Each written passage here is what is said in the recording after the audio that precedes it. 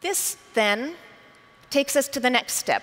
So, OK, maybe that's a problem with pain detection or lie detection in a courtroom.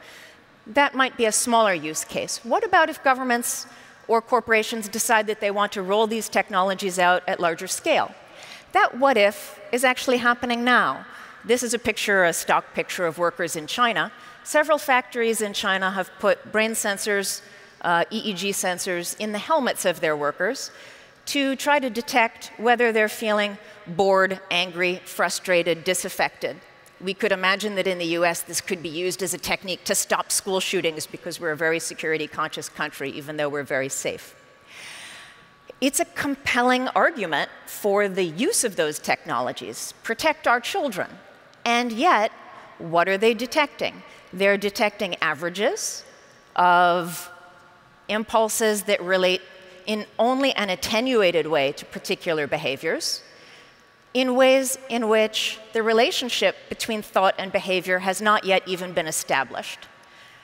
For a drug addict, a person struggling with drug addiction and recovery can crave a drug but not use a drug. A person may feel angry and never strike someone. The idea of being able to use brain-based data to engage in prediction that is of low quality, that is normed against groups that may not be representative of how I think and feel, and that may be imposed upon me, is really quite threatening, I believe. And we have far fewer legal protections against this than you might think.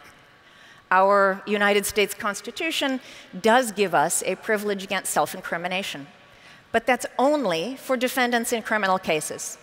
It doesn't apply in civil matters. It doesn't apply to any kind of monitoring of the population at large.